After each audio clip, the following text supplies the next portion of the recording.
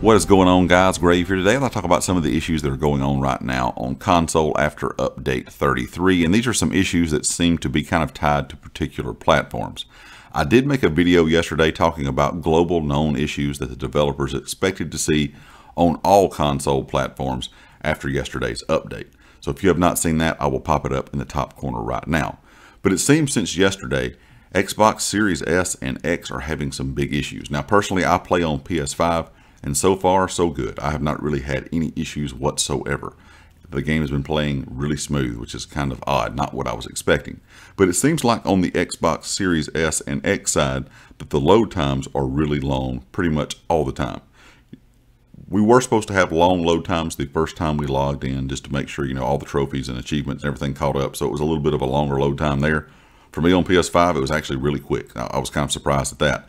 But it seems like on Xbox Series S and X, the load times are kind of just permanently long. They're not going away. It seems like every time players are logging in or out or changing characters, those load times are extremely long for most of the player base. Now, I'm sure there's some players out there that may not be having this issue. Also, I've seen a lot of Xbox Series S and X players talking about whenever they go to the Guild Trader, it is really slow to pull up the information for what they're looking for, or it just will not work at all.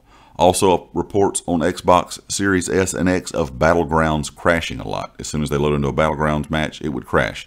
I used to have this issue on PS4. I've not had that issue on PS5 so far, but it seems to be kind of creeping back into the game on the Xbox side. Also, long load times for player housing on the Xbox Series S and X side. So I'm curious if you guys play on Xbox Series S or X. Leave me a comment. Let me know if you're having these problems, because like I said, as of yesterday, I have not played any today yet. Everything was running really smoothly on PS5. I was really shocked. The only problem I've had on PS5 is the game seems to be really dark compared to what it used to be. A lot of players were reporting that their brightness settings were resetting, if they close the game and open it back up, or if they change characters or whatever the case may be. And I tested that theory on my end anyway, and it might be happening to some, but if I closed the game, changed characters, my brightness settings stayed the same, but the game still seemed really dark compared to what it was before the update. Now, my brightness settings are a little past the halfway point on the bar. I do play on an LG gaming monitor, and I do have a bright backlight on that monitor. So the game was never too dark to me like it would be for some players, maybe on a different type monitor or TV or whatever the case may be.